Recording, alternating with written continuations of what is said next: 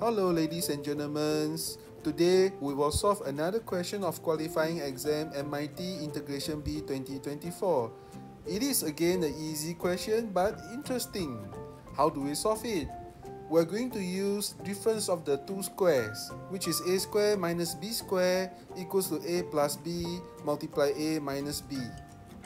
Let's focus on numerator of the integrand, x power 2024 minus 1. Which can be rewrite as x power 1012 plus 1 multiplied with x power 1012 minus 1.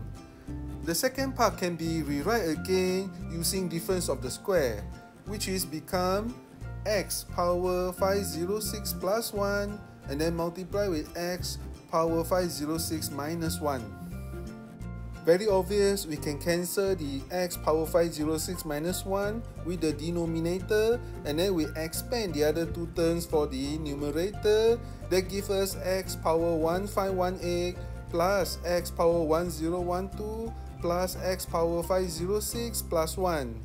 So now we have a pretty simple and straightforward integration, which is equals to x power 1519 over 1519 plus x power 1013 over 1013 plus x power 507 over 507 plus x plus a constant c.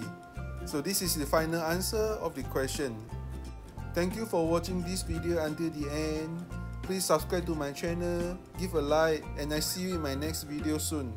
Bye bye.